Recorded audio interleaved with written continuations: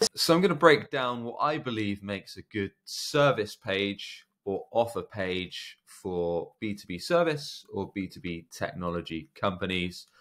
So feel free to steal this framework as you wish. This is my new site, breakingb2b.com, and I've gone through to our B2B SEO page.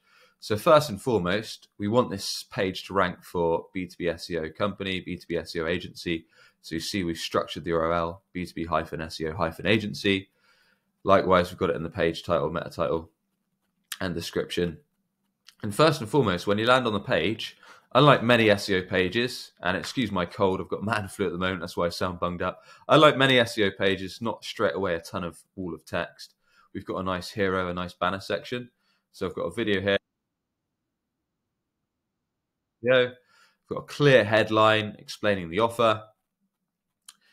I've got 2 call to actions where you can either book a call or check some of our SEO results. Got some social proofs of brands that we've helped, and then call to action there to click through and check out some more customer results. Even got some more social proofs of video testimonials of some SEO work that we've done for businesses. Straight away below the fold, I've got pricing, so people can get a clear idea if they can afford the offer or not, which I encourage any B2B company to be upfront and transparent. It builds trust and qualifies out any poor fit prospects.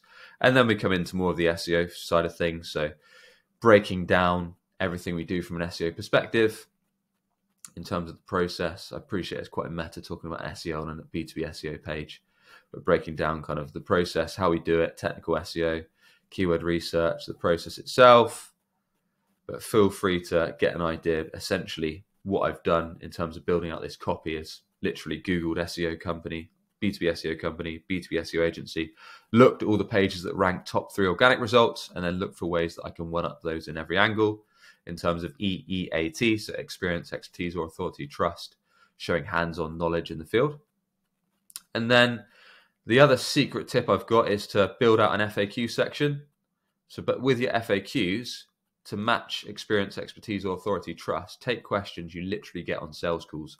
If you don't run sales calls yourself, get with your sales team, get with your CS team, and make a list of all those common questions and objections and address those directly in an FAQ section at the bottom of each service, offer, feature, or integration page.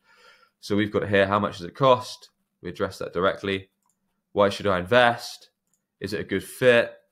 Why do I need SEO? Isn't it quicker to invest in Google Ads? Yes, it is, but SEO is long-term evergreen content, building trust, building organic, non-paid traffic and leads. Why should I trust you? Literally linking to CXL on my LinkedIn.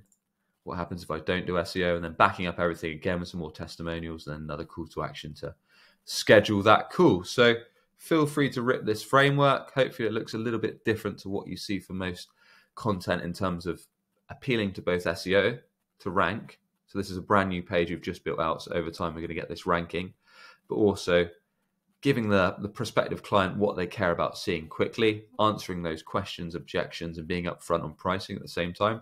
So hopefully this gives you some ideas for your B2B tech or service company in terms of product, offer, service, or maybe integration pages. Cheers, guys.